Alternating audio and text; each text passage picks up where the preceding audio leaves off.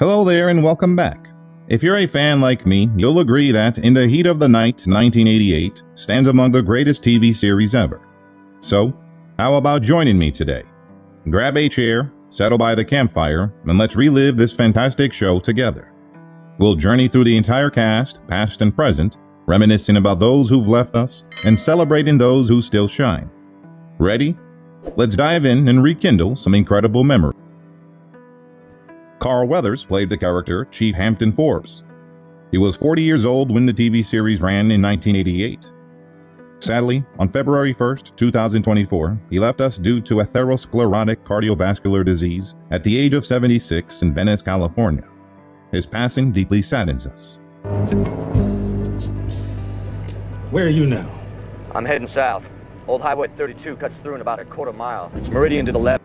There's Mama and Papa, and then there is the daughter and the son, and then there's their daughter and son. That's something.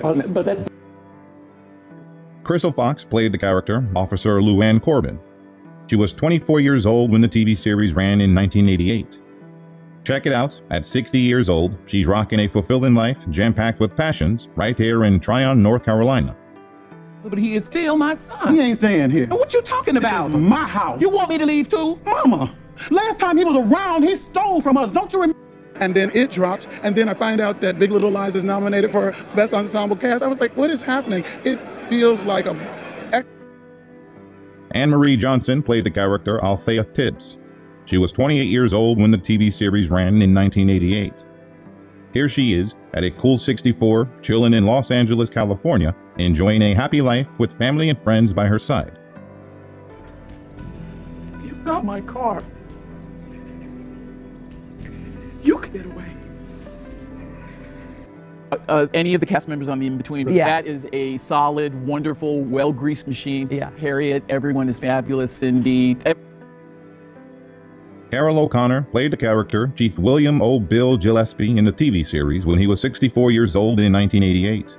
It's with a heavy heart that I've got to tell you that on June 21st, 2001, he left us after a heart attack brought on by complications from diabetes at 77 in Culver City, California.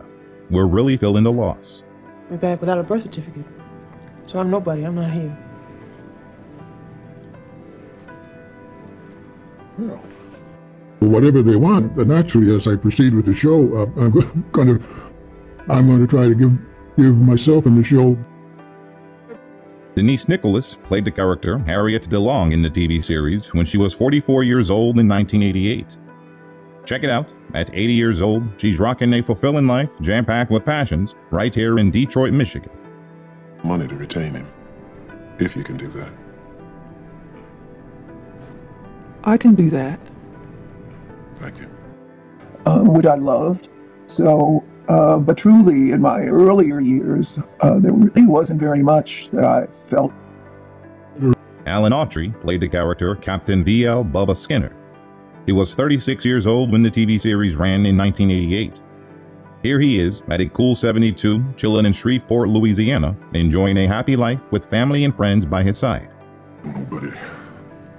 Why do you know it? Because I'm the man's friend, that's why, and we talk.